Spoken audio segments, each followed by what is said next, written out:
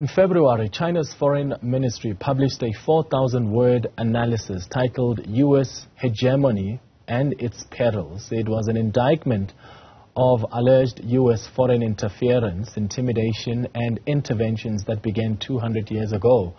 To help us unpack the US-China tensions and where South Africa also is being caught up, we're joined by the international relations expert, Professor John Stremlau. Prof, thank you so much for making time for us. So President Xi Jinping accused the US recently of pursuing an unprecedented global policy to contain and suppress Chinese development. How has the US responded since? Well, the response has been fairly low-key because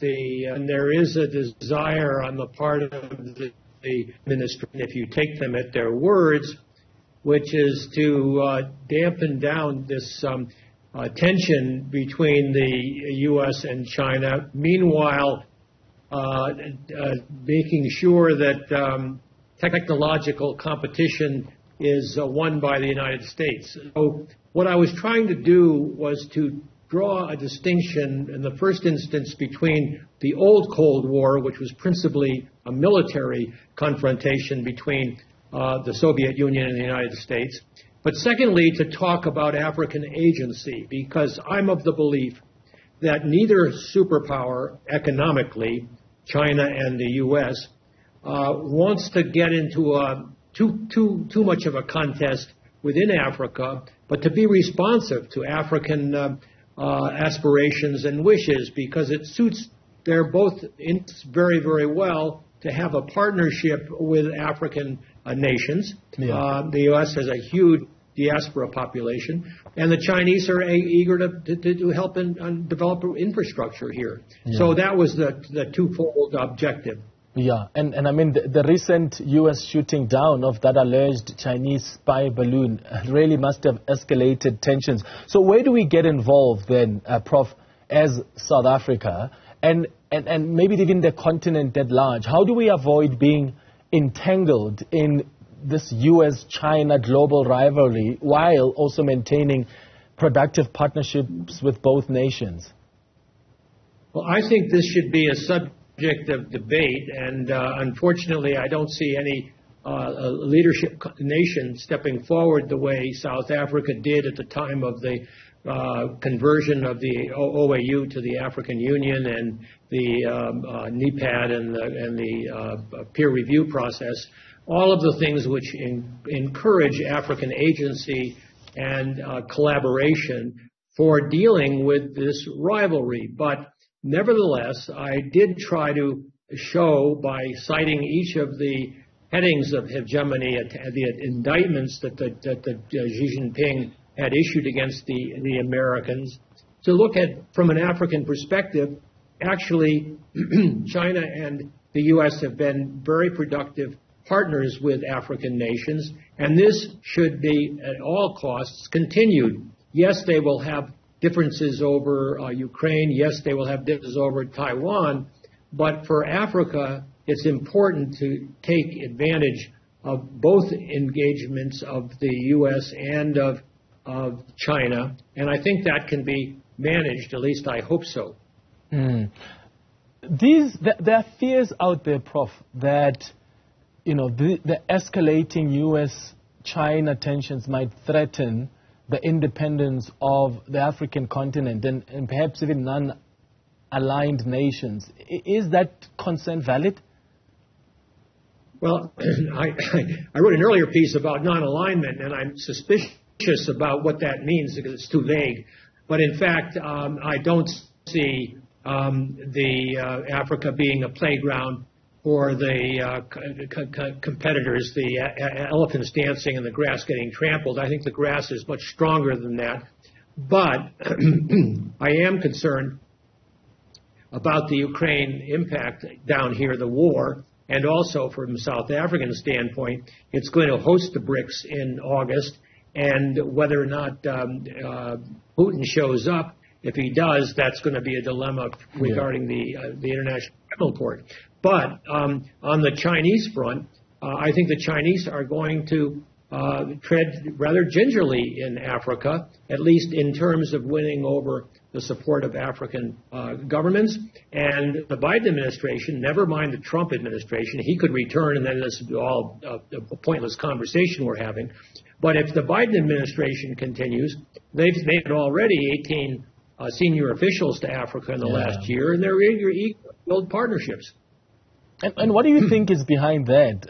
Are we seeing a change in international relations on the continent? I mean, we've been attracting a lot of diplomatic attention of late. I mean, all this attention from the global players, not only senior ministers in Russia, but China as well. The US has been bringing their senior leaders as well. How are you reading this? Are we becoming a significant international player?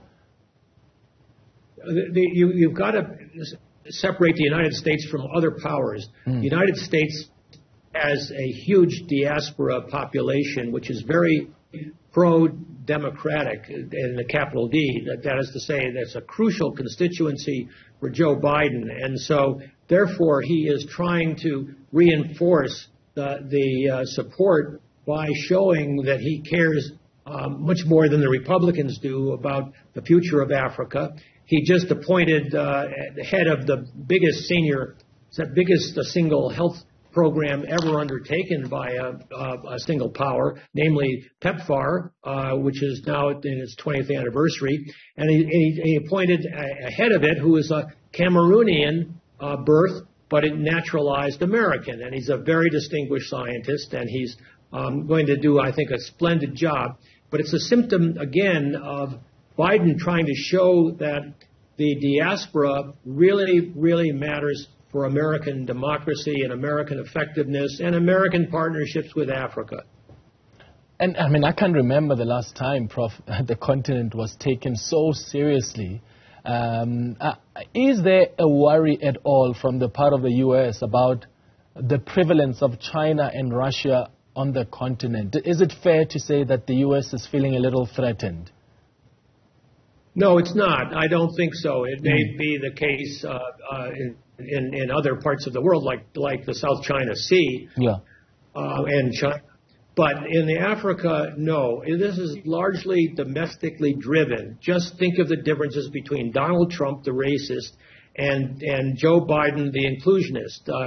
Joe Biden wants America to look more like South Africa.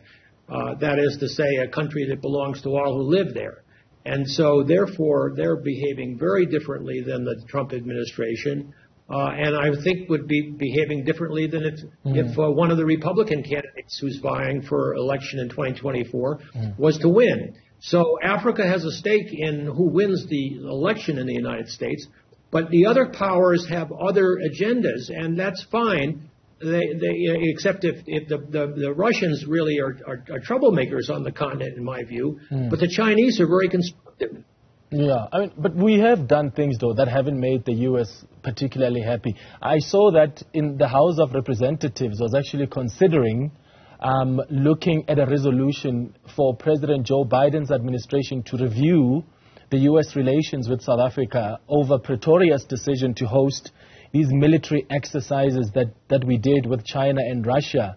And I guess it doesn't help that as South Africa, we declined to participate in the Cutlass Express military exercises with the U.S. this year. And the government didn't explain why it declined to participate. And I'm just wondering if all of this is somehow threatening our relations.